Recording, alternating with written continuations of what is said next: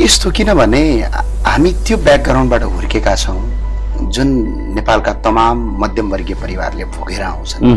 अहिले त के छ नि काठमाडौँमा कति सजिलो छ नि, मतलब बिहान गाडीमा गयो, स्कुल गयो, आयो, टिफिन। हाम्रो त्यस्तो कहाँ हुन्थ्यो र? हामी 1-1.5 घन्टा हिँडेर स्कुल जान्थ्यौँ।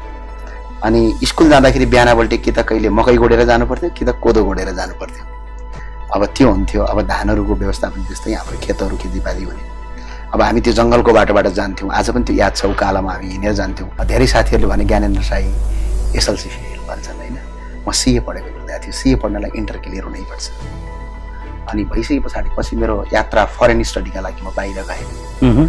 म दिल्लीमा पढेँ। दिल्लीमा पढिरहँदाखेरि एउटा पिन्च भयो, जो त्यो पिन्चले मेरो बाटो बदलिदियो।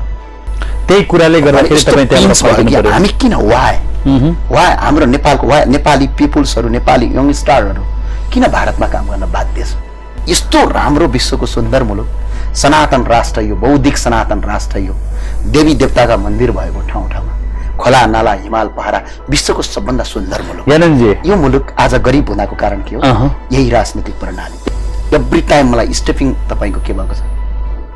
प्रत्येक पटक म माथि आक्रमण भएको छ, मलाई झुटा मुद्दा लगाइन्छ। के कारण जस्तो लाग्छ तपाईलाई? के उसले अपराध गरेको छ, उहाँहरूको चिट्ठा मैले खोलिदिएको छु, उहाँहरू सही बाटोमा जाउन् भन्ने छ मलाई, जो अहिले राजनीतिक पृष्ठभूमि अँगालेर बसेका छन्। मलाई एउटा कुरा बताइदिनुहोस् न, तपाईँ कहिले तपाईँको भ्रष्टाचार विरोधी अभियान आउँछ, कहिले चाहिँ नेताहरू चाहिँ ठिक भएनन्, यी नेताहरूको चाहिँ शैली नै ठिक छैन भन्नुहुन्छ, कहिले कहिले के भन्नुहुन्छ? तपाईँ वास्तविक अभियन्ता चाहिँ के हो? मेरो अभियन्ता म मेन कुरा भनेको यो मुलुकमा विधिको शासन र मलाई 3वटा चिज चाहिएको छ हामी सबै नेपालीलाई। चाहे शासन जसले गरोस्, हामीलाई लेना देना छैन। पहिलो कुरा त हामीलाई स्वास्थ्य चाहियो। के भन्नुहुन्छ? आज एउटा मध्यम वर्गको परिवारको मान्छे पैसा भएन भने अस्पतालमै मर्नुपर्छ। आफ्नो भर्खर भर्खर बिहे गरेको श्रीमानसँग बस्न कसलाई रहर हुँदैन? तपाईँको आफ्ना श्रीमतीसँग, आफ्ना बालबच्चासँग सँगै बसेर यो सुन्दर जिन्दगी जिउन प्रत्येक पिपुल्सलाई रहर छ नि। तर आज यो देशमा 80 लाखभन्दा बढी युवाहरू त्यो रहरबाट वञ्चित छ।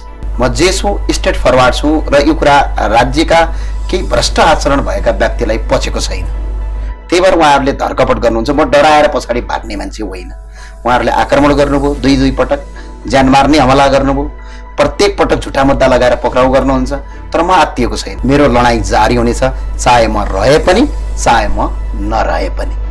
यहाँका यस्तै यस्तै अभिव्यक्ति हुन्। तपाईँलाई चाहिँ यो जुन प्रहरीले अथवा चाहिँ अहिले चाहिँ प्रशासनले तपाईँलाई चाहिँ पछ्याइरहनु परेको यहाँको अभिव्यक्तिमा कतै केही छ कि भन्ने लाग्छ। भए पछाडि गरिबहरू भोकै किन राखेको?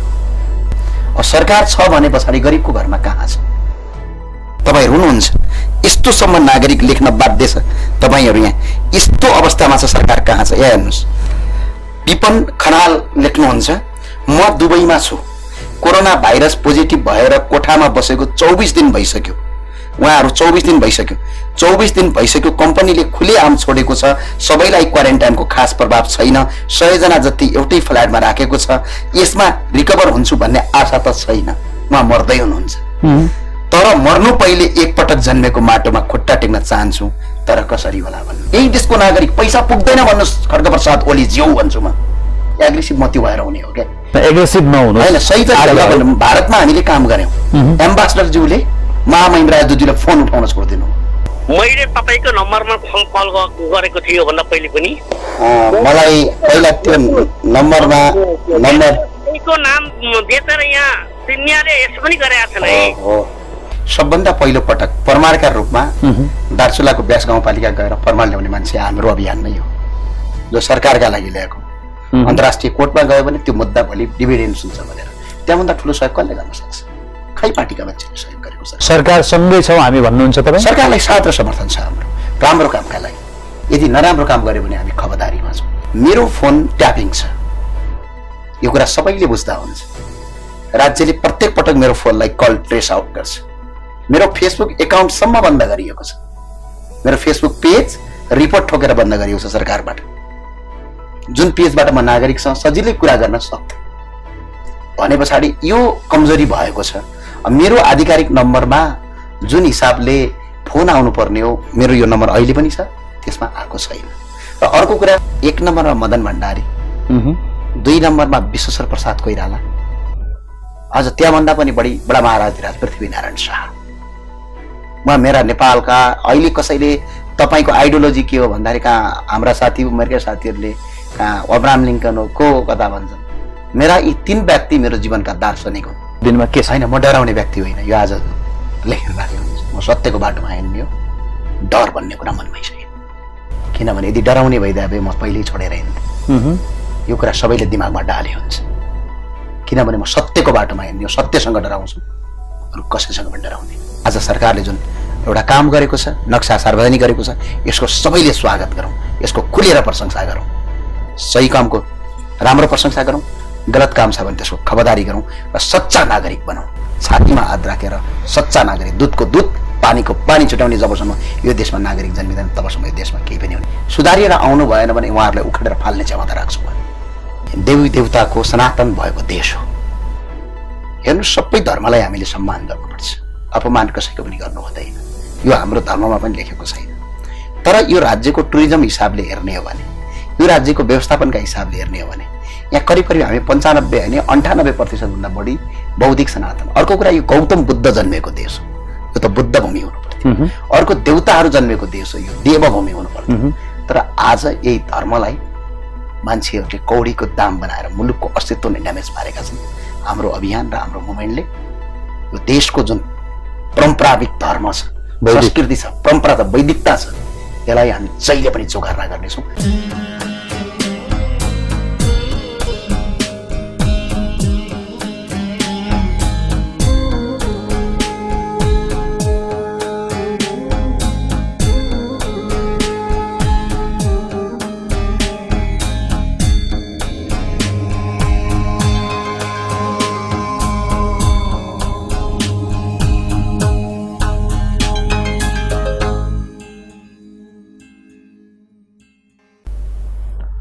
दर्शक नमस्कार।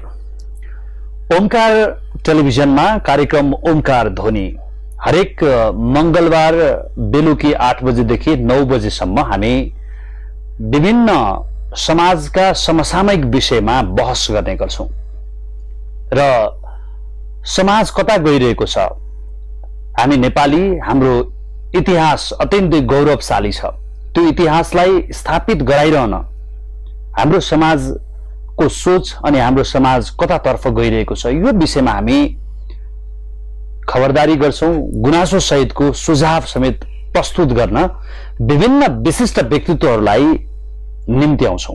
यसै क्रममा आज पनि म कार्यक्रम ओमकार ध्वनिको साथमा उपस्थित भइसकेको छु, मुकुन्द शर्मा। सर्वप्रथम म यहाँहरूलाई स्वागत गर्न चाहन्छु।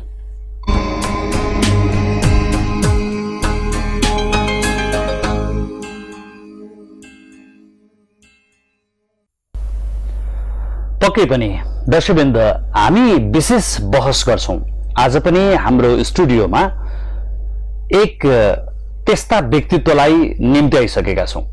दर्शकवृन्द, हिजो आज तपाईं हामी सामाजिक सञ्जालमा छौं, देशको समसामयिक परिवेशमा चर्चा गर्छौं। अझ भन्नुपर्दा अहिले यतिखेर त हामी कोभिड-19 कोरोना भाइरसको कारणले गर्दा त्यसबाट बच्न र त्यसलाई हराउन अहिले यतिखेर हामी लकडाउनमा छौं। यो बेलामा हामीले घरमा बसेर सामाजिक सञ्जालमा हामी चाहिँ प्रस्तुत हुँदा, टेलिभिजनहरुमा हेर्दा कुनै न कुनै एउटा न एउटा विषयले जनमानसमा कुनै पनि विषयले चाहिँ एउटा छाप बनाइरहेको हुन्छ। यो क्रममा अवश्य पनि अहिले भन्दा केही वर्ष अगाडिदेखि नेपालमा एउटा युवा जसको नाम अहिले सबैको मुखमा छ, सबैको त्यो नाम सुन्ने बित्तिकै के होला त भनेर प्रश्न अनि त्यो जिज्ञासाहरू धेरै आइसकेका छन्। त्यो नाम हो ज्ञानेन्द्र शाही। आज हामी विशेष गरी ज्ञानेन्द्र शाहीको बारेमा चर्चा गर्छौं। वास्तवमा उहाँका पछिल्लो समयका अभियान, उहाँ सामाजिक अभियन्ता भन्नुहुन्छ। आखिर ज्ञानेन्द्र शाही के हो, व्यक्ति के हो, उहाँको विचार के हो र उहाँको व्यवहार कस्तो छ, आज हामी यो विषयमा चर्चा गर्छौं। म ढिला नगरी स्वागत गर्न चाहन्छु ज्ञानेन्द्र शाहीलाई। ज्ञानेन्द्रजी स्वागत छ। हस्, धन्यवाद। ज्ञानेन्द्रजी, केही वर्ष अगाडिदेखि ज्ञानेन्द्र शाही भन्ने बित्तिकै कतिपय मानिसमा रिस होला, कतिपय मानिसमा जिज्ञासा होला, कतिलाई यो नामप्रति उत्सुकता छ। म जान्न चाहन्छु ज्ञानेन्द्र शाही केही वर्ष अगाडिदेखि चर्चामा छ, को हो ज्ञानेन्द्र शाही? ज्ञानेन्द्र शाही भने अब म एउटा नेपालको एउटा नागरिक हो। पहिलो कुरा एउटा सचेत नागरिकका हिसाबले जुन भूमिका निर्वाह गर्नुपर्ने हो त्यति मात्रै काम हो गरेको, अरू केही पनि होइन। ज्ञानेन्द्र शाही एउटा सचेत नागरिक। तपाईको जन्म जुम्लामा भयो? हजुर, जुम्लामा भयो। अहिले तपाईले विभिन्न सामाजिक सञ्जाल अथवा इन्टरभ्यूहरुमा चाहिँ म करिब 28 वर्षको युवा भन्ने गर्नु भएको छ। के हो तपाईको जीवनको जन्मदेखि आजसम्म यात्रा र हरेक विषयमा बुलन्दसँग बोल्नुहुन्छ, के हो खास यो यात्रा बताइदिनुस् न। यस्तो किनभने हामी त्यो ब्याकग्राउन्डबाट हुर्केका छौं जुन नेपालका तमाम मध्यमवर्गीय परिवारले भोगेर आउँछन्। हामीलाई त्यो पीडा पनि थाहा छ, जुन पीडा तपाईको नेपालको राज्य व्यवस्था कमजोर हुँदाखेरि पर्ने असरहरू, स्वास्थ्यमा पर्ने असर, शिक्षामा पर्ने असर, अनि रोजगारीमा पर्ने असर, अनि तपाईको आइसकेपछि हरेक कुरामा व्यथिति भोगिएको छ। त्यो भोगाइबाट उब्जेको एउटा पात्र मात्रै हो ज्ञानेन्द्र शाही। अब मेरो जन्म जुम्लामा भयो। जुम्लाको अहिले सिन्जा गाउँपालिका वडा नम्बर 3 भन्छन्, त्यतिखेरको साबिकको नराकोट वडा नम्बर 7 पिङ्गी भन्ने हाम्रो ठकुरीहरूको गाउँ छ। हजुर, वडा नम्बर 7 मा हामी क्षेत्री र ठकुरी दुईवटाको मिक्स गाउँ छ, त्यहाँ जन्म भएको। अब 2048 साल माघ महिनाको 24 गते मेरो जन्म हो। मेरो एसएलसी चाहिँ 2063-64 मा मैले एसएलसी गरे हो। 63-64 मा मैले एसएलसी गरेको। अहिले सम्म आउँदाखेरि यी आवाजहरू उठाउनुहुन्छ नि तपाई, किन तपाईको त्यो यात्रा जुन अहिले आफ्नो जन्मदेखिको कुरा बताउँदै हुनुहुन्छ, यहाँसम्म आइपुग्दा ज्ञानेन्द्र शाही कसरी चाहिँ पछिल्लो समयमा यसरी चाहिँ बिउजेको परिवेश हो? हैन, यस्तो थियो, के थियो भने प्रत्यक्ष एउटा असर पर्यो। म एउटा यो राजनीति गर्ने मान्छे पनि होइन। धेरै मान्छेलाई भला यदि राजनीति गर्ने भइदिए भए त्रिचन्द्र कलेजमा पढिरहँदा, काठमाडौँका क्याम्पसमा पढिरहँदाखेरि आज मसँगै हामीभन्दा सिनियर दाइ भनेर हिँडेका मान्छेहरू आज विद्यार्थी राजनीतिमा अहिले पनि छन्। अनि कि त उहाँको राजनीतिमा लागिन्थ्यो होला। यो फिल्डमा प्रायः जसो मलाई इन्ट्रेस्टै थिएन। म बोल्थेँ, बच्चैदेखि मेरो चाहिँ एउटा राम्रो बोली थियो। म राम्रोसँग एउटा कुनै पनि कुरालाई राम्रोसँग डिल गर्न सक्ने जो मलाई मेरा गुरुहरूले मलाई सिकाउनु भयो।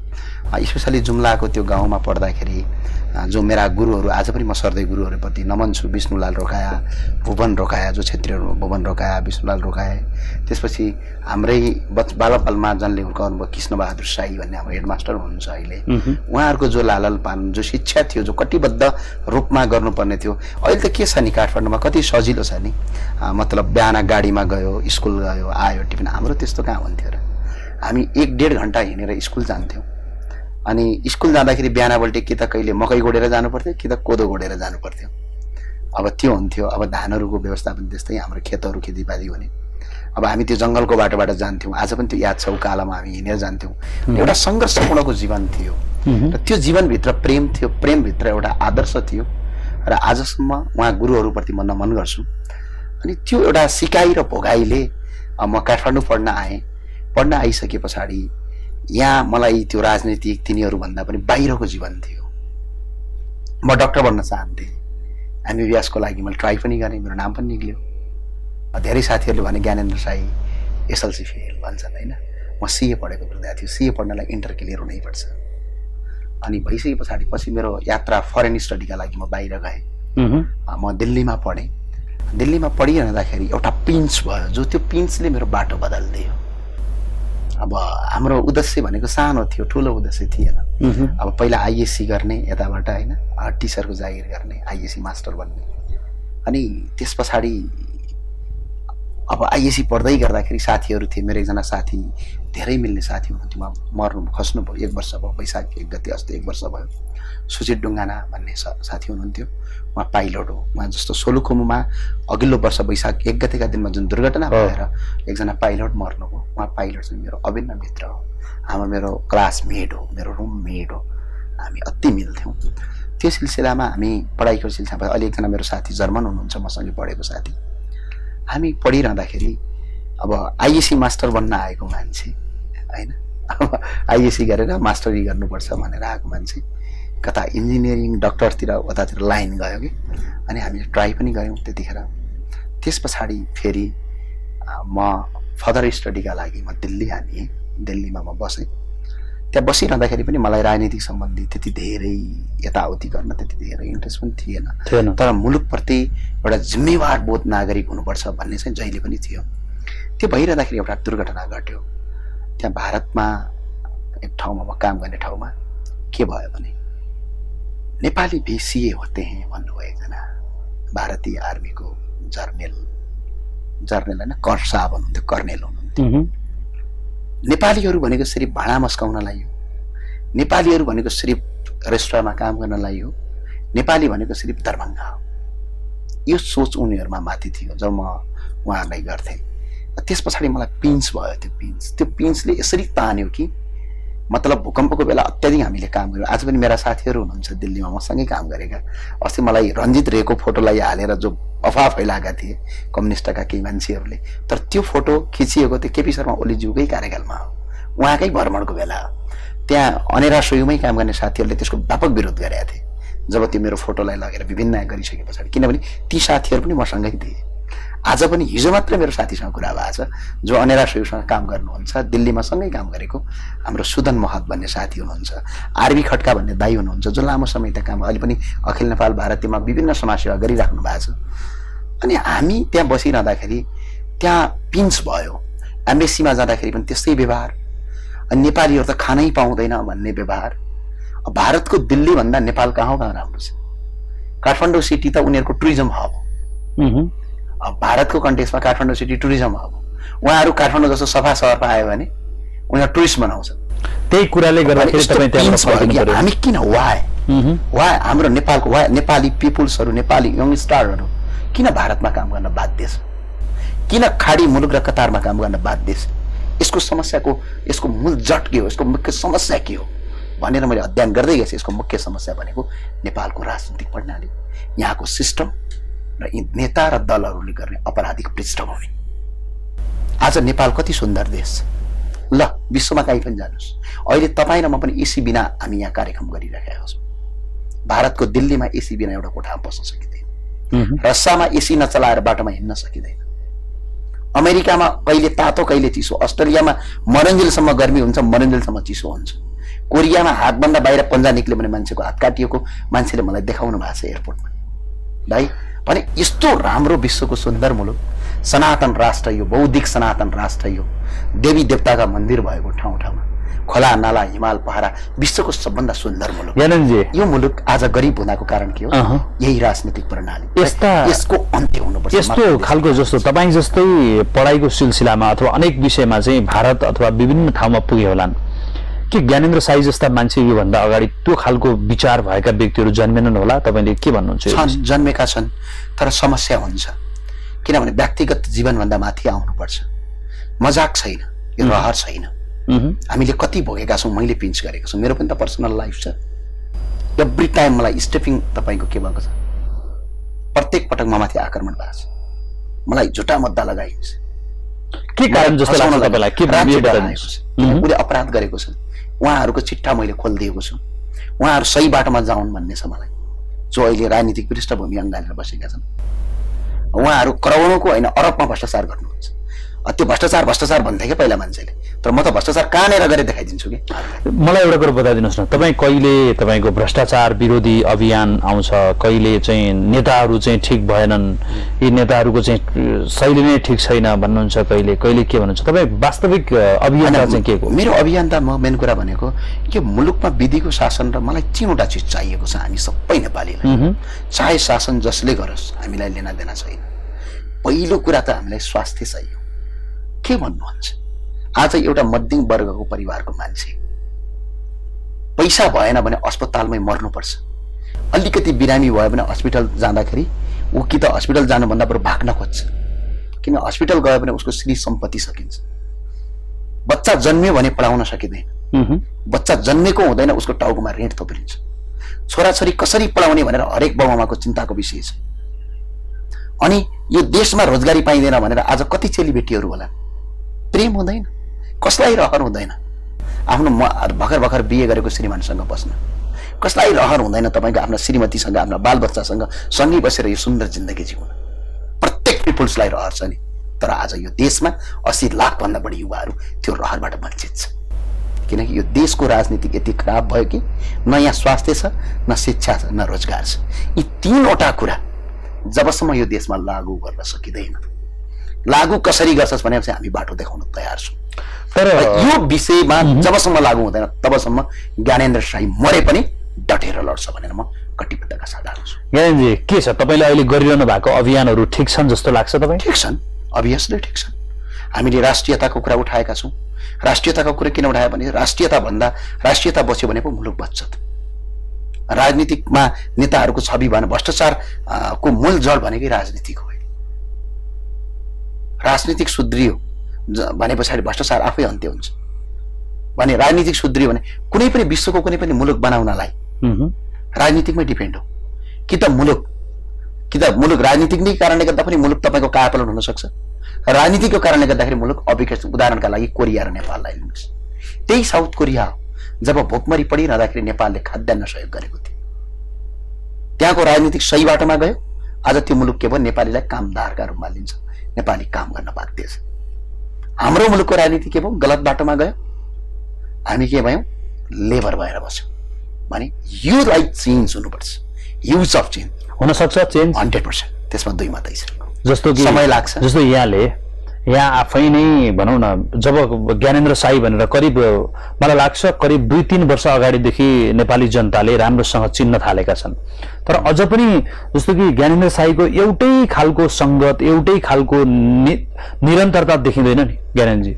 कहिले तपाईं चाहिँ नेपालीका लागि नेपाली अभियान भनेर लाग्नु भएको छ कहिले अर्को अभियानतिर कहिले तपाईं चाहिँ स्वयं आफै चाहिँ दौडिरहनु भएको परिवेश छ एउटा मोडल त चाहिन्छ होला नि तपाईको हाम्रो मोडल छ अहिले हाम्रो नेपालीको मोडल हामी के भयो भने लुज कमिटी भयो अभियन्ताहरू जहिले पनि लुज कमिटीमा बस्छन् यो नेपालमा मात्र हैन विश्वभरि हो हामी कुनै राजनीतिक पार्टी त होइन राजनीतिक पार्टी भइदिए भए एउटै सिस्टममा बसिन्थ्यो अवश्य एउटै विधानमा मानिन्थ्यो आफ्नो नेताले जति गलत गरे पनि जी हजुर भन्ने नेपालमा चलन छ त्यसले गर्दा नै यो देशको हालत यस्तो भएको दलहरू कोही पनि खराब छैन कार्यकर्ताहरू पनि सबै राष्ट्रवादी छन् नेकपाका कार्यकर्ता भन्दा बढी राष्ट्रवादी कसका छन् जनताको सर्वहाराको कुरा गर्छन् राष्ट्रियताको मुद्दामा सबभन्दा पहिला भारतीय विस्तारवाद मुर्दाबाद भनेर नेकपा कम्युनिस्टकै कार्यकर्ताले गर्छन् भने एउटा सर्वहाराको पार्टी कति राम्रो तर ती कार्यकर्ताहरू जो राष्ट्रभक्ति कार्यकर्तालाई नेताहरूले गुलाम बनाएका छन् अनि उनीहरूले जुन बाटोमा लगाएका छन् त्यही बाटो भन्दा अर्को संसार छैन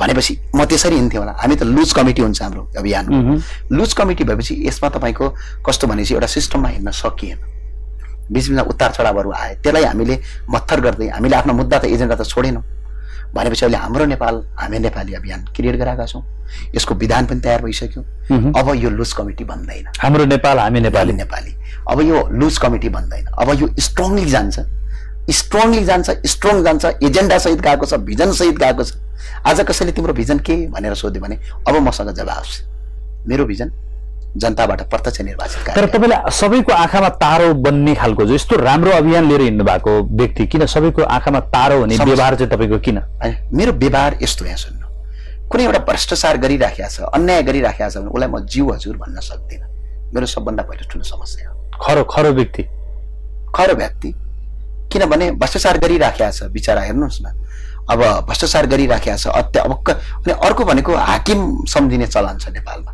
सरकारी कर्मचारी हुने बित्तिकै उ त सुप्रिम पावर त्यो होइन he is the public servant जनताको सेवक अब अनि अर्को कुरा भनेको नेताहरू छन् उहाँ नेताहरूले जति भ्रष्टाचार गरे पनि हाम्रो नेपालमा के चलन छ थाहा छ हजुरको तपाई भित्रबाट छुराले तपाईको मुट्टु कलेजो काट्नुस् दिनु पछाडी तपाई छुरा हान्नुस् तर मुखमा तपाई के गर्नुस् राम गर्नुस् अनि के छ त्यो मान्छे राम्रो ठहरिन्छ तर वास्तवमा उसको व्यवहार त के हो नराम्रो भने म चाहिँ त्यो गर्न सक्दिन म जे छ मलाई एक हिसाबले तपाईले भन्दाखेरि यथार्थवादी भन्दा हुन्छ ज्ञानेन्द्रजी यहाँका कुराहरू हामीले सुनिरहेका छौं र अझै पनि हामी बहस गर्छौं आज विशेष गरी चाहिँ के भने तपाईको जुन एउटा व्यक्तित्व तपाई चाहिँ तपाईका आवाजहरू र तपाईका कुरा सुन्दाखेरि नेपाली जनहरू चाहिँ निरन्तर तपाईको पछि लागिहालौं जस्तो खालको कुरा गर्नुहुन्छ तर तपाईको पछि चाहिँ प्रशासन लागि पर्छ कहिले के लागि पर्छ अनि के हो त यो प्रश्न भनेर आज हामीले चाहिँ हाम्रो प्रश्न सँगसँगै हामी जनतालाई पनि जोड्छौं एउटा ब्रेक पछाडीमा पुनः पनि आउने छु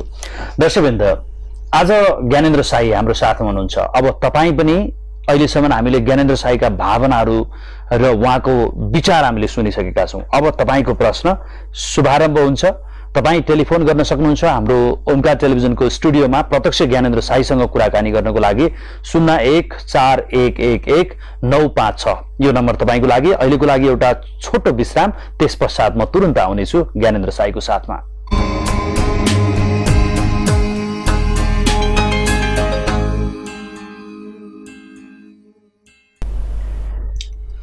हजुर दर्शकवृन्द, आज हामी यो ओमकार ध्वनि कार्यक्रममा विशेष गरी व्यक्ति, विचार र व्यवहार, त्यसमा आज ज्ञानेन्द्र शाहीको व्यक्तित्व अनि उहाँको विचार र उहाँका व्यवहार, यी विषयमा आज हामी चर्चा गरिरहेका छौँ। ओमकार टेलिभिजनको स्टुडियोको नम्बर 0141111956। तपाईहरुले टेलिभिजनको स्क्रिनमा स्टुडियोको नम्बर देखिसक्नु भएको छ। अवश्य पनि तपाईँ आज प्रत्यक्ष रूपमा ज्ञानेन्द्र शाहीसँग कुराकानी गर्न सक्नुहुन्छ। ज्ञानेन्द्र शाहीको व्यक्ति, विचार र व्यवहार यी विषयमा रहेर तपाईले आफ्ना कुराहरू राख्न सक्नुहुन्छ। प्रत्यक्ष कुराकानीको लागि अहिले यतिखेर कोही व्यक्ति टेलिफोनमा हुनुहुन्छ। म ज्ञानेन्द्रजी यहाँलाई स्वागत गर्दै अहिले हामीसँग टेलिफोनमा को हुनुहुन्छ? हजुर नमस्कार। नमस्ते सर। नमस्ते। नमस्कार, कहाँबाट को बोल्दै हुनुहुन्छ? म चितवनबाट अर्जुन प्रसाद।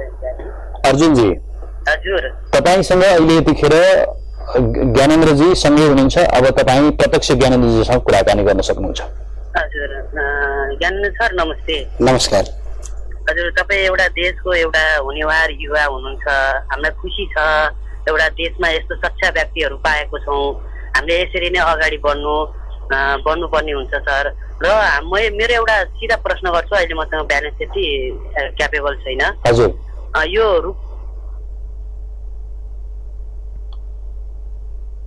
अर्जुनजी।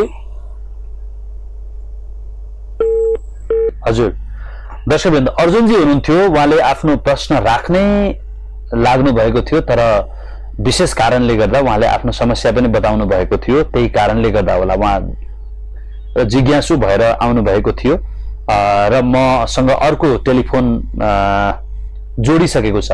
हजुर नमस्कार। उतातिर पाइन्छ? हजुर हजुर नमस्कार। ओम। हजुर ओम। नमस्कार ओम। हजुर कहाँबाट को बोल्दै हुनुहुन्छ? टिप्सी खोला नवराज थापाले। नवराजजी, तपाईँलाई स्वागत गर्न चाहन्छु। आज हामीसँग ज्ञानेन्द्रजी स्टुडियोमा हुनुहुन्छ। यहाँले आफ्नो प्रश्न अथवा आफू कुराकानी गर्न सक्नुहुन्छ ज्ञानेन्द्रजीसँग। दाइ नमस्ते। नमस्कार है दाइ, तपाईँले यति राम्रो काम गर्दा गर्दै पनि तपाईँलाई राज्यले चाहिँ जहिले पनि धरपकड गरिरहेको छ। तपाईँलाई नै लगेर महिनामा 3 जोडी चार्जेस हुन्छ।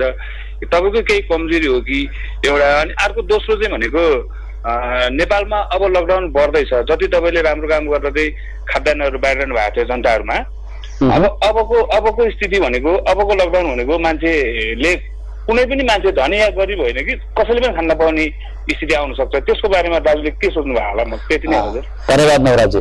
हजुर, पहिलो प्रश्नको तपाईँको उत्तर मध्ये राज्यले यो किन गरिरहेछ, तपाईँको केही व्यवहारमा केही परिवर्तन चाहियो कि भन्ने हो। पहिलो कुरा, मैले कुनै पनि गलत गरेको छैन। म जे छु स्ट्रेट फरवार्ड छु र यो कुरा राज्यका केही भ्रष्ट आचरण भएका व्यक्तिलाई पचेको छैन। त्यही भएर उहाँहरूले धरकपट गर्नुहुन्छ। म डराएर पछाडि भाग्ने मान्छे होइन। उहाँहरूले आक्रमण गर्नुभयो, दुई पटक ज्यान मार्ने हमला गर्नुभयो, प्रत्येक पटक झुटा मुद्दा लगाएर पक्राउ गर्नुहुन्छ। तर म आत्तिएको छैन, किनकि म एउटा दिमागमा र मेरो शिरमा के लिएर हिँडेको छु कि यो देशमा जबसम्म स्वास्थ्य, जबसम्म शिक्षा, जबसम्म रोजगार सिर्जना गर्न सकिँदैन, जबसम्म विधिको शासन गर्न सकिँदैन, तबसम्म मेरो लडाईँ जारी हुनेछ, चाहे म रहे पनि चाहे म नरहे पनि। र अर्को कुरा, अब लकडाउनको विषयमा अब के छ भन्नुभयो। हामीले त्यही लकडाउनको विषयलाई लगेर काठमाडौँ महानगरपालिका र केही यहाँका मेयरज्यूहरूले नेपालको संविधानलाई नै उल्लङ्घन गरेर राज्यका एउटै देशभित्रका राज्यका नागरिकलाई 2वटा सौतेनी व्यवहार गरेर उपत्यकाभित्र काठमाडौँका नागरिक छन् भने राहत पाउने, बाहिरका छैनन् पाउने भनेर सार्वजनिक रूपमै घोषणा गर्नुभयो।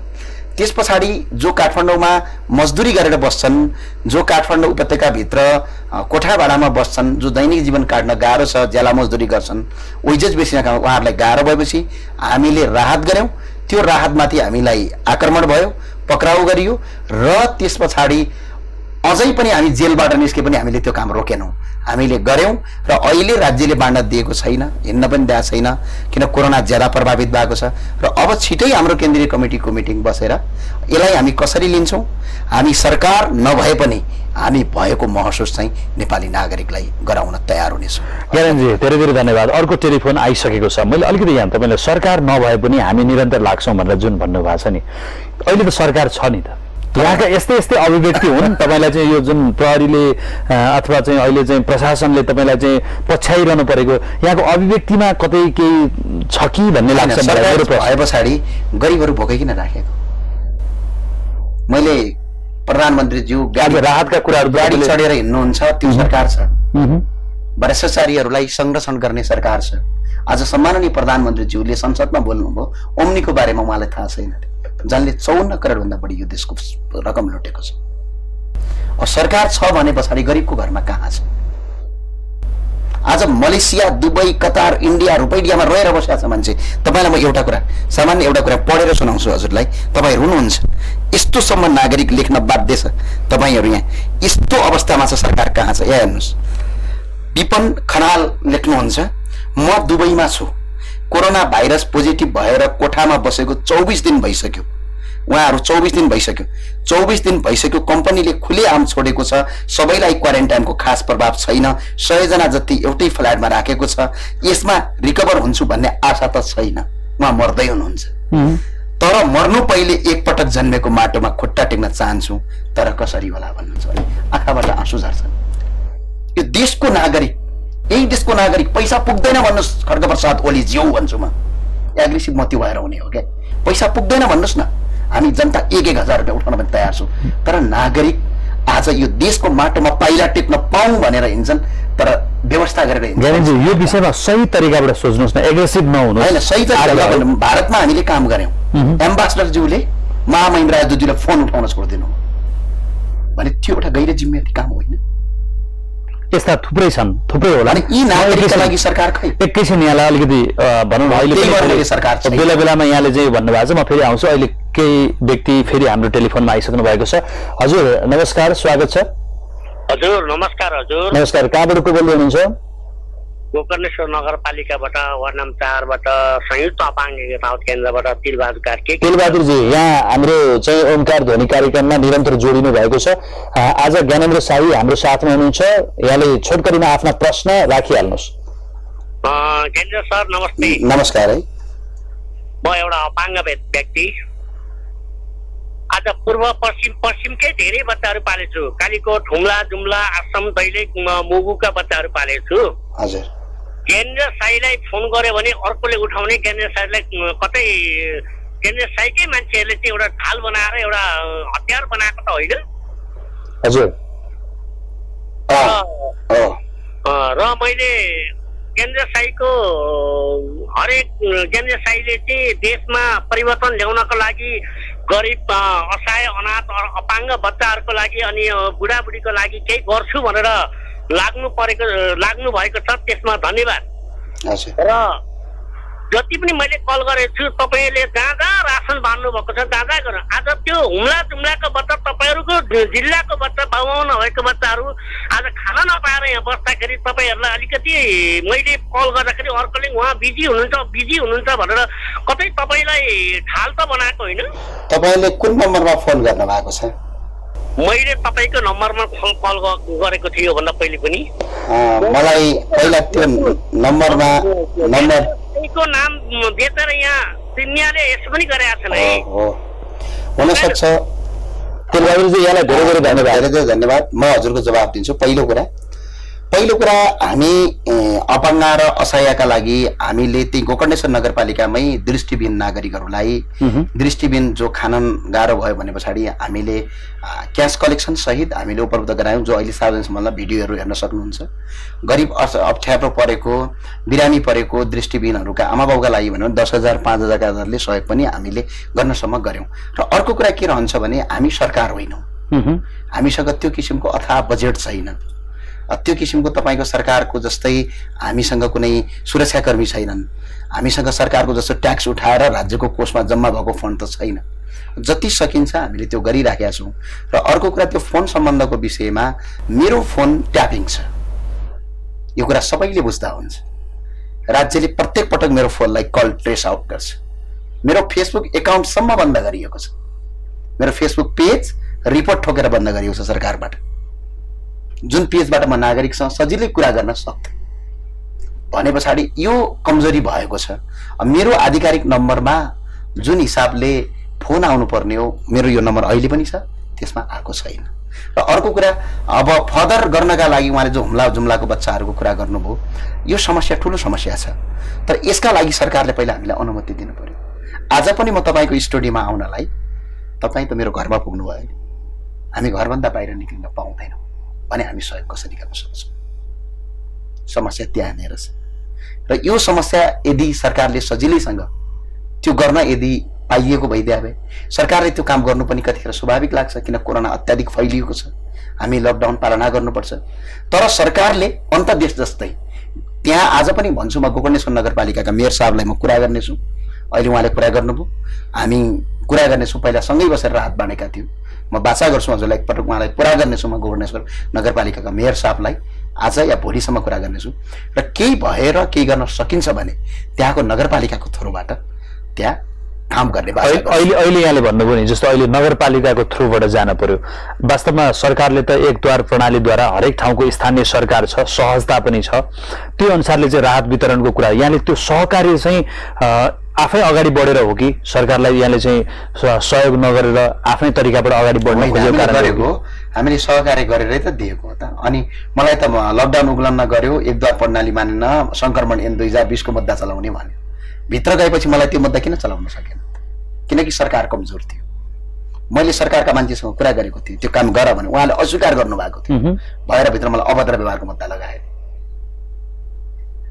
अवश्य जस्तो यहाँसँग चाहिँ होइन यत्रो कुराहरू हुँदा हुँदै जस्तो अघि नै पनि यहाँले भन्नुभयो सरकारका कुराहरू, सरकारले मलाई चाहिँ हरेक ठाउँमा चाहिँ मेरा मोबाइलदेखि लिएर मेरा चाहिँ सामाजिक सञ्जालमा म जनतासँग प्रत्यक्ष रूपमा आउने कुरामा जस्तो अभियान राम्रो लिएर आउनु भएको छ, तर प्रश्न चिन्ह खडा बेला बेलामा भइरहन्छ। अब ज्ञानेन्द्र शाहीले चाहिँ राम्रो अभियान सुरु भयो भनेर कोही व्यक्ति फलो गर्न थाल्छ, ज्ञानेन्द्र शाहीलाई चाहिँ पक्राउ परेर चाहिँ पक्राउ पुर्जीको साथमा ज्ञानेन्द्र शाही चाहिँ पक्राउमा हुनुहुन्छ भनेर भन्ने सुन्ने बित्तिकै फेरि त्यो जसले राम्रो भयो भनेर सोचेका व्यक्तिहरू पनि प्रश्न खडा भएका परिवेशहरू छन् नि ज्ञानेन्द्रजी।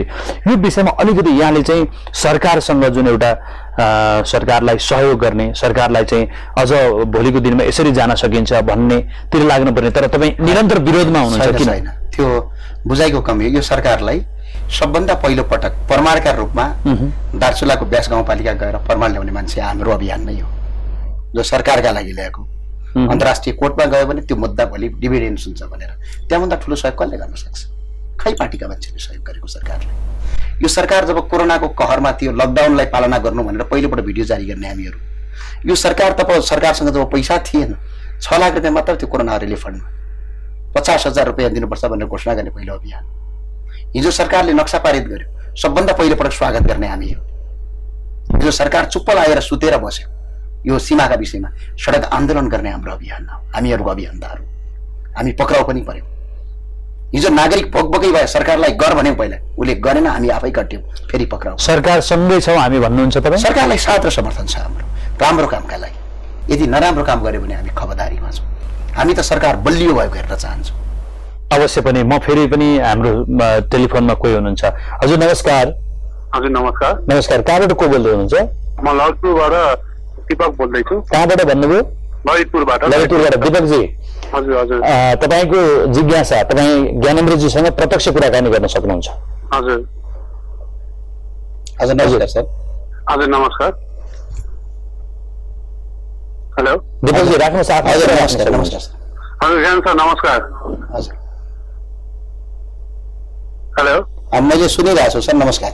हजुर सर नमस्कार। आराम हुनुहुन्छ? हजुर म आरामै छु सर। हजुर सर म हजुर एकदम म लगायत मेरो टोलवासी मेरो फ्यामिली हजुरको एकदम साथ समर्थनमा छ। हजुर र हजुरले गर्नुभएको काम हामीलाई अत्यन्त नै राम्रो लाग्ने हुनाले हजुरको हरेक पाइलामा हामी हजुर साथ दिनेछौँ ज्ञानेन्द्र सर। हस् धन्यवाद सर। एउटा सोध्न चाहेँ मैले। हजुर जस्तै हजुरले जुन अहिले नेतृत्व लिनुभएको छ नि यो जुन देशको लागि, भोलिको दिनमा हजुर के एक्लै भए पनि यो अभियानमा हजुर एक्लै पनि के लड्न सक्नुहुने एउटा के छ त्यस्तो केही हजुरमा? होइन, यस्तो सत्यको बाटोमा हामी हिँड्ने हो सर है। हजुर सत्यको बाटो कठिन छ, तपाईँहरूले मबाटै देख्नु भएको छ पछिल्लो 1 वर्षमा होइन, बडा कठिन छ र त्यो सत्यको चाहिँ विजय हुन्छ भन्ने म आशावादी छु। किनभने द्वापर युगमा पनि रामले विजय गरेकै हुन्। विभिन्न कालखण्ड हेर्ने हो भने पछाडि कौरवका अगाडि पाण्डवको विजय भएकै हो। हामी जबसम्म सत्य र यथार्थको बाटोमा हिँड्छौँ हामीलाई अप्ठ्यारा आउँछन्, बाधा आउँछन्, सबै चिज आउँछन्, तर विजय चाहिँ हुन्छ भन्नेमा म दृढ विश्वास छु। हामी पनि एकदम विश्वास गरेका छौँ हजुरलाई। मैले जुन दिन गलत बाटो अँगाल्न सुरु गर्छु तपाईँहरू जस्ता मान्छेहरूले मलाई खबरदारी पनि गरिदिनु होला भन्ने म चाहिँ तपाईँप्रति कृतज्ञता व्यक्त गर्न चाहन्छु। किनकि मैले सुध्रिने मौका पाउनुपर्छ। हजुर हाम्रो साथो समर्थनहरू एकदमै धेरै छ र हजुरको पहिला हामी हजुर सपोर्ट गर्नेछौँ। यो देश हामी सबैको हो र हजुर धेरै धेरै धन्यवाद भन्न चाहन्छु जुन गर्नु भएको छ। दीपकजी धेरै धेरै धन्यवाद यहाँलाई। दर्शकवृन्द, हामी आज विशेष गरी केही वर्ष अगाडिदेखि ज्ञानेन्द्र शाही नाम अगाडि बढ्दै गयो। आवाजमा देश विकास हुनुपर्छ, देशका चाहिँ भ्रष्टाचार अन्त्य हुनुपर्छ, रोजगार जो बेरोजगारी छन् उनीहरूलाई देशमै रोजगार दिनुपर्छ भन्ने अनि शिक्षा स्वास्थ्यका कुराहरूका आवाज उठाउँदै विभिन्न अभियानमा लागि परेका ज्ञानेन्द्र शाही हामी सुन्छौँ। तर उनीलाई न खबरदारी पो कमी भएको हो कि अथवा के भएको हो त भन्ने विषयमा आज हामी चर्चा गर्दैछौँ र केही समय अगाडि पटक पटक पक्राउ परेको, पटक पटक उहाँका आवाजमा चाहिँ अलिकति चाहिँ प्रशासन नै लागि परेको कारणले गर्दा खास किन यो हो भनेर प्रत्यक्ष बहस आज हामीले गराइरहेका छौँ। फेरि पनि हाम्रो साथमा कोही दर्शक आइसक्नु भएको छ। यदि तपाईँ पनि जोडिन चाहनुहुन्छ भने 0141111956 हाम्रो टेलिभिजनको स्क्रिनमा देखिएको नम्बरमा टेलिफोन गर्न सक्नुहुन्छ। म स्वागत गर्न चाहन्छु। कहाँबाट को हुनुहुन्छ? हजुर नमस्कार। हजुर नमस्कार। नमस्कार, कहाँबाट को बोल्दै हुनुहुन्छ? हजुर म जुम्लादेखि निराजन गौतम बोल्छु। जुम्लाबाट भनेपछि ज्ञानेन्द्रजीको जन्म स्थानबाट गर्दै हुनुहुन्छ, जन्म जिल्लाबाट। मलाई म तपाईँसँग आग्रह गर्न चाहन्छु, सबैले हामी तपाईँको समर्थनमा छौँ, हामी तपाईँको साथमा छौँ, अगाडि बढ्छौँ भनेर भनिरहनु भएको छ। म तपाईँसँग आग्रह गर्न चाहन्छु, ज्ञानेन्द्रजीसँग तपाईँका गुनासा, तपाईँका खबरदारी, तपाईँका सुझाव पनि तपाईँले राख्न सक्नुहुन्छ। ज्ञानेन्द्रजी तपाईँसँग लाइनमा हुनुहुन्छ। नमस्कार है हजुर। गौतमबाट हो हजुरको? हजुर होइन हजुर, मेरो कुडारी भन्ने ठाउँ। कुराडी तल। हजुर नमस्कार है। नमस्कार हजुर नमस्कार। मेरो प्रश्न हजुरलाई, यो अहिले भ्रष्टाचार विरोधी तपाईँहरूको अभियानमा गाउँ गाउँ अनि विकट बस्तीहरूमा युवाहरूलाई जागरण ल्याउन के कस्ता अभियानहरू ल्याउनु भएको छ हजुरहरूले होइन?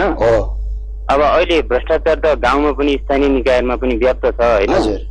अनि आगामी दिनमा के कस्ता योजनाहरू छन् यो भ्रष्टाचार नियन्त्रणको लागि, गाउँ विकट बस्तीहरूबाट पनि युवाहरूलाई जागृत गर्नको लागि होइन? अनि यो तपाईँहरूको यदि त्यस्तो अभियान छ भने हामी तपाईँहरूको अभियानमा हामी पनि सहयोगी बन्न सक्छौँ कि भन्ने त्यो चाहिँ धेरै धेरै धन्यवाद सर तपाईँलाई। पहिलो कुरा, हामी यो विकट भन्दा गाउँ बस्तीका लागि जुम्लामै म पहिलो पटक जाँदाखेरि मैले त्यहाँ एउटा डाटा प्रस्तुत गरेका थिएँ यहाँभन्दा 1 वर्ष अगाडि। त्यो डाटा प्रस्तुत भइसकेपछि धेरै केही नगरपालिकाका मेयर साहबले, जुम्लामा नगरपालिका छ, र गाउँपालिकाका अध्यक्षज्यूहरूले मलाई धम्कीपूर्ण फोन कल गर्नुभयो। अनि त्यो बजेटमा तलमाथि भयो भन्ने कुरा भयो। त्यस पछाडि म बीचमा आक्रमण भयो। आक्रमण भइसके पछाडि असरी मिलाउन सकिएन। फेरि बीचमा अभियानबाट पनि अब विभिन्न किसिमका तपाईँको हामीमाथि फिजिकल्ली मेन्टल्ली सबै आक्रमण भए। त्यो कारणले गर्दा यसलाई व्यवस्थित गर्न सकेनौँ र यो वैशाखको महिनामा म जुम्ला आउने भन्ने कार्यक्रम थियो। तर लकडाउनले गर्दा म जुम्ला आउन सकिनँ। हामी स्थानीय तह र गाउँमा सबभन्दा बढी जानेवाला छौँ। अहिले अभियान हेर्दाखेरि सहर केन्द्रित जस्तो देखिएको छ, तर वास्तवमा सहर केन्द्रित होइन यो अभियान। हामी रेड फाइलहरू हेर्छौँ प्रत्येक गाउँपालिकाका। जुम्लामा म आइसके पछाडि तपाईँले जोडिन सक्नुहुन्छ। जुम्लामा हामी कुरा पनि गरिरहेका छौँ केही साथीहरूसँग, जुम्लाका स्थानीय प्रशासनसँग पनि कुरा गरिरहेका छौँ हामी, र जुम्लाको प्रत्येक रेड फाइल हामी चेक गर्छौँ। जुम्लाको बजेट प्रत्येक पटक चेक गर्छौँ। त्यो बजेट कुन क्षेत्रमा कहाँ कसरी लगानी भएको छ त्यो चेक एन्ड ब्यालेन्स गर्छौँ हामी। त्यो अधिकार नेपालको संविधानले कुनै पनि नागरिकलाई दिएको छ। यसमा तपाईँ ढुक्क हुनुहोस्। हामी एजेन्डाका साथ युवा र तमाम नागरिकहरू यसमा जोडिन सक्नुहुन्छ र यो अभियान यो मुभमेन्ट भनेको ज्ञानेन्द्र शाहीको मात्र होइन, तमाम नेपाली युवाहरूको, जसले स्वास्थ्य चाहिन्छ, जसले शिक्षा चाहिन्छ, जसले यो कुराजनीतिक भन्दा बाहिर सुन्दर राजनीतिक देखेका छन्, उनीहरूको अभियान हो। म यही भन्न चाहन्छु। ज्ञानेन्द्रजी धेरै धेरै धन्यवाद। म टेलिफोन जसले गर्नुभएको थियो यहाँलाई पनि म हृदयदेखि नै धेरै धेरै धन्यवाद दिन चाहन्छु। जुम्लादेखि टेलिफोन गर्नुभएको छ। ज्ञानेन्द्रजी अलिकति जस्तो फेरि तपाईँको गृह जिल्ला, तपाईँ चाहिँ अलिकति यो समयमा जस्तो तपाईँ चाहिँ पटक पटक आक्रमण पत्रकारहरूलाई पनि तपाईँले चाहिँ एकपटक पत्रकारहरूसँग पनि सुर्खेतमा जस्तो लाग्छ मलाई सुर्खेतमा यहाँको चाहिँ एउटा चाहिँ त्यहाँ झडप नै पर्ने, त्यहाँ चाहिँ तपाईँको चाहिँ तपाईँलाई आक्रमणै हुने परिवेश भएको थियो। किन यो गर्नुहुन्छ? कमसेकम ल अलिकति मेरो केही कारणले गर्दा कसैले पाखण्डी भन्छन् तपाईँलाई होइन, कसैले राउटे भने तपाईँको चाहिँ समूहलाई भनेर भन्ने खालका कुराहरू पनि सुनिएको छ। यो विषयमा तपाईँ सोच्नुहुन्न होइन? यी जति हामी छौँ कमसेकम सबैको मनमा नेपालीत्व छ होला। एउटा राजनीतिक परिवेशमा केही सिस्टमहरू कुनै बेलामा यहाँले भनिरहनु भएको छ र छ पनि, सबैको उसमा भ्रष्टाचारहरू ठाउँ ठाउँमा अगाडि बढेका छन्। तर त्यसलाई व्यवस्थित गर्ने कुनै एउटा सहज तरिकाबाट अध्ययन गर्दै बिस्तारै जाने एउटा अभियान होला नि? हाम्रो अभियान हामीले आजसम्म पनि के छ भने आजका दिनसम्म पनि हामीले कुनै पनि दललाई नराम्रो भनेका छैनौँ। म मदन भण्डारीको सबभन्दा ठुलो फ्यान, उहाँको आदर्श व्यक्ति मान्छु। मैले नेपालमा जम्मा 3 जना व्यक्तिलाई सबैभन्दा ठुलो आदर्श व्यक्ति मान्छु। 1 नम्बरमा मदन भण्डारी, 2 नम्बरमा विश्वेश्वर प्रसाद कोइराला, अझ त्यहाँभन्दा पनि बडा महाराजधिराज पृथ्वीनारायण शाह। उहाँ मेरा नेपालका अहिले कसैले तपाईँको आइडियोलोजी के हो भन्दाखेरि कहाँ हाम्रा साथी उमेरका साथीहरूले कहाँ अब्राहम लिङ्कन हो को कता भन्छन्। मेरा यी 3 व्यक्ति मेरो जीवनका दार्शनिक हुन्। यी 3 व्यक्ति मेरो जीवनका दर्शन हुन्। आज बिपीले उठाएको कुरामा न त यो काङ्ग्रेस हिँडेको छ, दलहरू हिँडेका छैन, न त मदन भण्डारीले उठाएको काण्डमा न त यो नेकपा हिँडेको छ। र ती 3 जना व्यक्ति बेलैमा मर्नु यो राष्ट्रको सबभन्दा ठुलो दुर्घटना र राजा वीरेन्द्र पनि। यस्तो लाग्छ मलाई किनकि हामी कमजोर अवस्थामा पुग्यौँ। सबैलाई समेटेर जानुहोस्, हामी कसैको पनि विरोधी होइन भनेपछि के छ भने भ्रष्टाचारीहरू ज्यादा छन्। यहाँ पालेका मान्छेहरू छन् ज्यादा, 6 देखि 8 लाख मान्छेहरूलाई डेली पाल्छन्। अब भ्रष्टाचार नेताले गर्यो भने आफूले मात्र त खाने होइन नि, त्यहाँ आफ्ना केही सीमित व्यक्तिलाई उसले पाल्छ। ती सीमित व्यक्तिहरू जति उनलाई सुधारे पनि उनीहरू विरोधै गर्छ। अब जस्तो सुर्खेतको काण्ड गर्नु, मैले त सम्मानित सर्वोच्च अदालतले त ती पत्रकार त पार्टीका कार्यकर्ता भएको पुष्टि भयो। उहाँहरू त पत्रकार नै होइन, वास्तवमा पत्रकारको नाममा के छ? कुनै पनि पार्टीको कार्यकर्ता बन्न पाइँदैन। पत्रकार स्वतन्त्र हुनुपर्छ। उहाँहरूले मलाई लगाएको झुटो आरोप त सम्मानित सर्वोच्च अदालतले तपाईँको यो खारेजै गरिदियो। जिल्ला अदालत काठमाडौँले पनि तपाईँको यो झुटा मुद्दा लगायो भनिहाल्यो भने म त अपराधी रहेनछु। ज्ञानेन्द्रजी अलिकति बताइदिनुहोस्। अब एउटा विधिमा तपाईँ यस्तो गर्नुपर्छ। यो किन यस्तो कुरा हुन्छ भने म तपाईँलाई बताइदिन्छु प्रष्टै रूपमा, मैले भोगेको कुरा।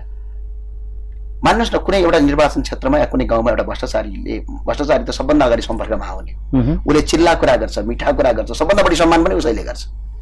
ती व्यक्तिसँग म गएर जीजी हजुर ल ठिकै छ नि त, के छ त हजुर, नमस्कार, ठिकै छ, उहाँसँग म मिल्नु पर्यो क्या। मिलेर उहाँसँगै सहकार्य गरे भने म राम्रो मान्छे होइन। यो हुँदैन, तपाईँले गलत गर्नु भएको छ भने चाहिँ म के खराब मान्छे। एउटा उखान छ नि, मिल्नु अनि निल्नु भन्छ नि, भ्रष्टाचारलाई पनि अन्त्य गराउन बरु होइन। मेरो छविलाई चाहिँ सुरक्षित राखेर मेरो बुझाइ के छ भने सुध्रिनु पर्छ। यो मुलुक भनेको शान्तिको, बुद्धको भूमि हो। यो पशुपतिनाथको देश हो, देवभूमि हो, भगवान गौतम बुद्धको देश, किराती राजा एलम्बरको देश, फाल्गु नन्द जस्ता मान्छे जन्मेका छन्, सीता माता जस्ती मान्छे जन्मेको देश। मान्छेको आचरण सुध्रियोस्, कसैमाथि पनि पनिसमेन्ट नहोस्, आचरण सुध्रियोस्, उसको व्यवहार सुध्रियोस्। हिंसाको राजनीति त मलाई पटक्कै छैन। अब तपाईँको सोच के छ त? यत्रो समय तपाईँ चाहिँ प्रशासनले पनि तपाईँलाई पछ्यायो, पत्रकारहरूले पनि एउटा चाहिँ पत्रकार भन्ने यहाँको भनाइमा केही समय कलम चलाएर पार्टीको राजनीति गर्न थालिसकेको व्यक्तिले पत्रकार भनेर तपाईँहरूमाथि चाहिँ आक्रमण गरे भन्नुहुन्छ तपाईँ होइन? अब के त?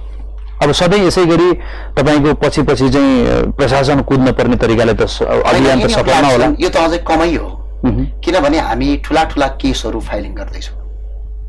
अनि अर्को कुरा के हुन्छ, भ्रष्टाचार गर्ने मान्छे भनेको चान्चुने मान्छे हुँदैन, तपाईँ हामी जस्तो साधारण मान्छे हुँदैन। उसँग सत्ता हुन्छ, उसँग शक्ति हुन्छ, उसँग धन हुन्छ, उसँग दौलत हुन्छ, साम दण्ड भेद सबै प्रयोग गर्न सक्ने क्यापासिटीको मान्छे हुन्छ, साधारण मान्छे हुँदैन। त्यसलाई नियमन गर्नको लागि मान्छेहरू के हुन्छन्, कुनै पनि बेला उनीहरू शक्तिशाली हुन्छ। त्यसलाई नियमन गर्नको लागि पनि त एउटा जो त्यसको विरोध गर्छ त्यसलाई अन्त्य गराउँछु भनेर भन्छ भने उसँग पनि त हुनु पर्यो नि त, जानु पर्यो नि त, नीति अनुसार जानु पर्यो। नीति अनुसार जाँदैछौँ नि। पहिला कुरा त हामी के भन्छौँ, जो हिसाबले तपाईँले गलत काम गर्नु भएको छ, यो राष्ट्र र मुलुक तपाईँको पनि हो, हाम्रो मात्र होइन।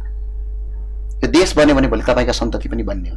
आज 2-4 दिनको जिन्दगी तपाईँ रमाएर बस्नु होला, तर 2-4 दिनको जिन्दगी हुँदैन। भोलि हाम्रा पुस्ता र हाम्रा आउने पछाडिका सन्ततिहरूले पनि यो देशमा केही राम्रोसँग भोग्न पाउनुपर्छ। तपाईँ सुध्रिनुहोस्। दोस्रो कुरा, हामी हिंसाको राजनीति मन पराउँदैन। मान्छे मारेर राजनीति गर्नुपर्छ, मान्छे मारेर अभियान चलाउनुपर्छ भन्नेका मान्छे होइन हामी। गौतम बुद्धको देशमा जन्मेका मान्छे, पशुपतिनाथको कृपाले हुर्किया मान्छे। हामी त के चाहन्छौँ भने कुनै पनि शान्ति प्रक्रियाबाट यो कुरा टुङ्गोमा लागोस्, शान्ति रूपमा यो काम गरोस्। जुन मान्छेका लागि हामी लडिरहेका छौँ ती मान्छेहरू मर्यो भने कसका लागि? चाहे आज मान्छे कुनै खराब होला, त्यो मान्छे भोलि सुध्रिन पनि त सक्छ नि। सुधारिएर आउनु पर्यो, विमर्श बनाएर आउनु पर्यो, भिजनका साथ आउनु पर्यो।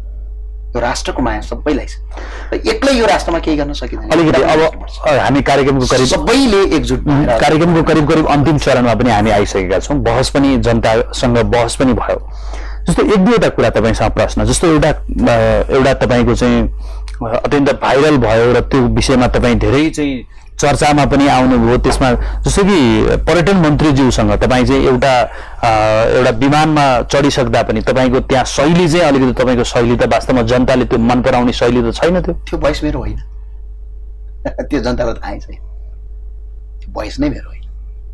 त्यो दृश्यमा तपाईँ बोल्दै स्वयं आफै बोलेको दृश्य एउटा दृश्य मात्रै हो त्यसमा। त्यो जो भोइस जो बाहिर आएको छ त्यो मेरो भोइस होइन। जस्तो कि तर मलाई हो भनेर उहाँले बेला मैले चाहिँ यहाँ सुन्नु, एउटा पर्यटन मन्त्रीले प्लेन रोकिसके पछाडि 1 घण्टा मेरो प्रश्न के थियो भने, मन्त्रीज्यू नेपालको कुन संविधानमा लेखेको छ? त्यो मेरो भोइस हो। मन्त्रीहरूले 1 घण्टा प्लेन रोकेर जनतालाई दुःख दिनुपर्छ, तपाईँ बताइदिनुहोस्, तपाईँहरूले लेखेको संविधानमा कहाँनिर छ मलाई देखाइदिनुहोस् भनेको शब्द अपमान हुन्छ। अनि अर्को कुरा सुन्नुहोस् न, देश चलाउनेलाई देशमा चाहिँ जुन एउटा चाहिँ त्यत्रो चाहिँ एउटा जुन मन्त्रालय सम्हालिसकेको मन्त्री 1 घण्टा अथवा केही समय ढिला भयो होला, उहाँले पनि आफ्नो व्यक्तित्व चाहिँ जुन आफ्नो व्यवहार त्यसमा ढिला हुन गएकोमा कुरा राख्नु भएको थियो। तर धेरै लामो लम्बिँदै गर्दाखेरि तपाईँको पछि त प्रशासनै लाग्यो होइन, कति आक्रमण पनि तपाईँका भए ती भोग्नु पर्यो नि। त्यसलाई त यहाँले त ख्याल गर्नु पर्ला भोलिको दिनमा। के छैन, म डराउने व्यक्ति होइन, यो आज लेखेर राखेको हुन्छ। म सत्यको बाटोमा हिँड्ने हो, डर भन्ने कुरा मनमै छैन। किनभने यदि डराउने भइदिए भए म पहिल्यै छोडेर हिँड्थेँ। यो कुरा सबैले दिमागमा डाले हुन्छ, किनभने म सत्यको बाटोमा हिँड्ने हो, सत्यसँग डराउँछु, अरू कसैसँग पनि डराउँदैन। र अर्को कुरो, पर्यटन मन्त्रीलाई त्यहाँ पर्यटन मन्त्रीज्यूले पनि भन्न सक्नुहुन्थ्यो, ल मबाट ढिला भयो अनि यताउति भयो, हेर्नु न मेरो अर्जेन्ट काम छ, जानै नहुने, लौ न है ढिला भयो, यति भइदिए भए त त्यो केसै भन्दैन थियो। पर्यटन मन्त्रीलाई त हामी काँधमा हालेर वाह कति राम्रो पर्यटन मन्त्री भनेर हामी उहाँको प्रशंसा गरेर आउँथ्यौँ। तर उहाँले त रिभेन्जको राजनीति गर्नु। उहाँ काठमाडौँ आइसकेपछि उहाँले तपाईँ स्टाटस लेख्नु, भिडियो अपलोड पनि भएको थिएन, हामी त्यो कुरा बोल्नेवाला पनि थिएन। उहाँले मण्डले सण्डले के भन्नु, जब मण्डली हुँदाखेरि म जन्म्या पनि थिएन, मण्डलको अन्त्य हुँदाखेरि उहाँ ब्लेम लगाउनु भयो भने पछाडि अर्को एउटा सबक चाहिँ के सिक्नु पर्यो भने नेपालका प्रधानमन्त्रीले, यो खुसीको कुरा आज प्लेन रोक्न सक्ने कसैको हिम्मत दाउ छैन, चाहे राष्ट्रपति किन नहोस्। यसलाई एउटा रेभोल्युसन भन्छ। आज हजारौं नागरिकले के भएको छन्, सुविधा पाएका छन्। ज्ञानेन्द्र शाहीले कुटाइ खायो त के भयो त? ज्ञानेन्द्र शाहीलाई मार्न खोजे त के भयो त? म जस्ता हजारौं नर्मल नागरिकहरू आज प्लेन रोकिएर दुःख पाएका छैनन्। भिआइपीको सवारीले, सम्माननीय प्रधानमन्त्रीजीले प्लेन रोक्नुभयो झापा जाँदाखेरि, याद छ? यदि त्यो कुरा मैले चितवनमा नेपालगञ्जमा नउठाइदिए भए प्रधानमन्त्रीलाई पनि त्यो कुरा उठ्दैन थियो। एयरपोर्टमै नाराबाजी भयो प्रधानमन्त्रीको विरुद्ध, किनकि विधिको शासनमा तपाईँको शासकले सिस्टममा हिँड्नुपर्छ। भोलि ल मै शासक बन्नुला, म यदि सिस्टममा हिँड्न भने मेरो विरोध गर्न पाउनुपर्छ। ज्ञानेन्द्रजी, कार्यक्रमको करिब अन्तिममा छौँ हामी, के भन्न चाहनुहुन्छ? म एउटा यहाँलाई एउटा सुझाव मेरो तर्फबाट यहाँलाई भने, अघिदेखि मैले कुराकानी गर्दै पनि छु, एउटा विधान अथवा एउटा विधि अनुसारै जानु पर्ला हैन जस्तो तपाईं जस्ता युवाहरूको आवश्यकता यो देशलाई छ जसले चाहिँ रोजगारीको कुरा गरिरहेको छ अहिले त झन् कोरोनाको कारणले गर्दा पहिलादेखि रोजगार देशभित्रैको रोजगारी भन्दै गरेको कुरा त्यो नसुनिदिएको कारणले आज हेर्नुस् त एउटा उदाहरण यहाँले नै सुनाउनु भयो विदेशमा म मेरै भूमिमा मर्नै परेछ भने नि मेरो भूमिमा खुट्टा टेकेर मर्न पाऊँ भन्ने जुन कहानीहरू त्यस्ता कुराहरू चाहिँ अहिले छन् भने अब भोलिको दिनमा त्यस्तो नहोस् तपाईं जस्तो व्यक्ति अगाडि बढ्न सफल हुनुहोस् तर के भने विधिको विधान भन्दा गलत तवरबाट उल्टो चाहिँ दुःख भोगेर होइन सबैलाई हँसाएर सबैसँग सरकारलाई पनि हँसाएर कमसेकम हातेमालो गर्नुस् न यो मेरो एउटा सुझाव सँगै हाम्रा दर्शकहरूलाई कार्यक्रमको अन्त्यमा के भन्न चाहनुहुन्छ तपाईको सुझावलाई मैले ग्रहण गरेको छु सरकारका प्रत्येक राम्रा काममा म साथ र समर्थन गरेर अगाडि बढ्न तयार छु सरकार बलियो हुनुपर्छ बल्ल मुलुक बन्छ र अर्को कुरा के रहन्छ भने सबैले बनाउने हो यो देश र हामी भिजन सहित छौं हामीलाई पोलिसी सहित छौं तपाईहरुले भिजन पोलिसी यदि कसैलाई आवश्यक ठान्नुहुन्छ भने हामीलाई तपाईले बताउन सक्नुहुन्छ सबैको राय सल्लाह अनुसार अगाडि जाने हो र आम दर्शक महानुभाव जो हेरेर बस्नु भएको छ उहाँ सबैलाई मेरो आग्रह के छ भने यदि मैले गल्ती गरेको छु भने तपाईहरुले मलाई कमेन्ट गर्नुपर्छ तपाईहरुले मलाई खबरदारी गर्नुपर्छ किनकि तपाईहरुले यदि खबरदारी गर्नु भएन भनेपछि मैले सुध्रिन मौका पाउँदैन तर ती खबरदारी कुनै पनि पेनिटेड हुनु भएन ती खबरदारीहरु कुनै तपाईको यो तपाईको कस्तो भनेपछि एउटा किताब छ के एनिमल्स फार्मिङ जस्तो हुनु भएन हामीले गलत गर्न सक्छौं नागरिकबाट गल्ती हुन सक्छ किनभने नागरिक सर्वसम्मान होइन देवता त होइन देवताबाट त गल्ती हुन्छ पछि तपाईहरुले मलाई खबरदारी गर्नुपर्छ जति तपाईहरुले मलाई खबरदारी गर्नुहुन्छ त्यति मैले सुध्रिने मौका पाउँछु हाम्रो यो मुलुक एकजना व्यक्तिको होइन स्वास्थ्य शिक्षा र रोजगार बन्यो भने भोलि यही सरकारका मन्त्रीका छोराछोरीले पनि खुशी साथ यो जीवन जिउनेछन् यही प्रधानमन्त्री यही मन्त्रीका छोराछोराहरू यही सांसदज्यूका छोराहरू यही अहिले पार्टीमा तपाईको बिहान बेलुका हाम्रा नेता जिन्दाबाद भन्दै हिँडेका सन्तानहरू पनि भोलि खुशी हुनेछन् हामी सबैको देश हो हामी मिलेर जाउँ र यो नेपाल बनाऊ सबैले एकीबद्ध बनाऊ आज सरकारले जुन एउटा काम गरेको छ नक्सा सार्वजनिक गरेको छ यसको सबैले स्वागत गरौँ यसको खुलेर प्रशंसा गरौँ सही कामको राम्रो प्रशंसा गरौँ गलत काम छ भने त्यसको खबरदारी गरौँ र सच्चा नागरिक बनाऊ छातीमा हात राखेर सच्चा नागरिक दूधको दूध पानीको पानी छुटाउने जबसम्म यो देशमा नागरिक जन्मिँदैन तबसम्म यो देशमा केही पनि हुने वाला छैन। ज्ञानेन्द्रजी अन्तिममा एउटा प्रश्न म तपाईलाई गर्छु अब ज्ञानेन्द्र शाहीले कुनै राजनीतिक दल जस्तै एउटा दल खडा गरेर अगाडि बढ्ने हो वा अभियानमै सीमित रहेर चाहिँ अगाडि बढ्ने हो अथवा कहीं कुनै त्यस्ता खालका पार्टीसँग मिसिएर अगाडि जाने हो के हो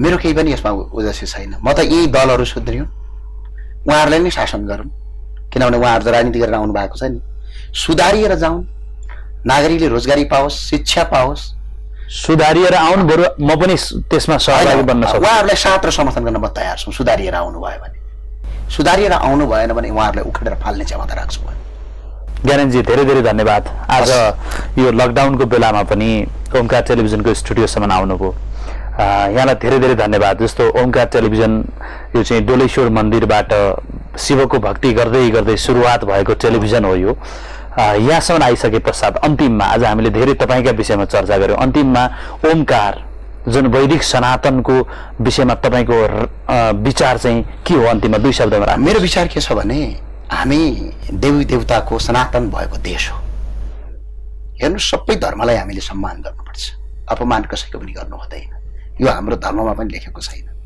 तर यो राज्यको टुरिज्म हिसाबले हेर्ने हो भने यो राज्यको व्यवस्थापनका हिसाबले हेर्ने हो भने यहाँ करिब करिब हामी 95 हैन 98% भन्दा बढी बौद्धिक सनातन अर्को कुरा यो गौतम बुद्ध जन्मेको देश हो यो त बुद्ध भूमि हुनु पर्थ्यो अर्को देवताहरू जन्मेको देश हो यो देव भूमि हुनु पर्थ्यो तर आज यही धर्मलाई मान्छेहरूले कौडीको दाम बनाएर मुलुकको अस्तित्व नै ड्यामेज पारेका छन् हाम्रो अभियान र हाम्रो मुभमेन्टले यो देशको जुन परम्परागत धर्म छ संस्कृति छ परम्परा छ वैदिकता छ यसलाई हामी जहिले पनि चौघार्ना गर्नेछौँ र यसका लागि डटेर काँधमा बोकेर हिँड्नु भएको छ हामी लाग्छौँ निरन्तर लाग्नु होला र म तपाईलाई धेरै धेरै धन्यवाद दिन चाहन्छु धन्यवाद दर्शकवृन्द उहाँ हुनुहुन्थ्यो ज्ञानेन्द्र शाही उहाँका भावना उहाँका विचार अनि तपाईको समर्थन तपाईको सुझाव पनि हामीले आज प्रत्यक्ष बहस ओमकार धोनीको बहसमा प्रस्तुत गरिसकेका छौं हामी सामाजिक सञ्जालमा युट्युब यदि सञ्चालन गर्नुहुन्छ यदि यहाँहरुले भने ओमकार धोनी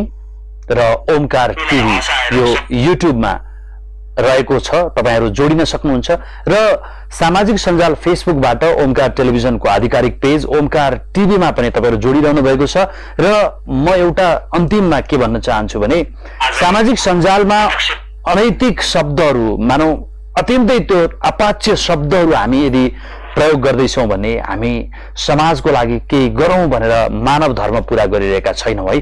ज्ञानेन्द्र शाही जस्ता व्यक्तिहरु अहिले यतिखेर समाजमा हिँडिरहेका छन्।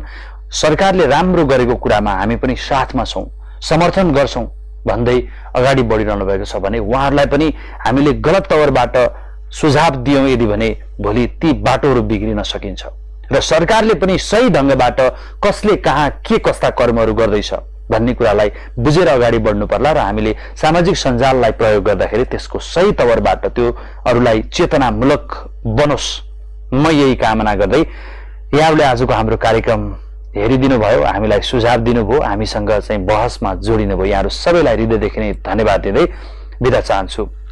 हस्त नमस्कार, जय होस्।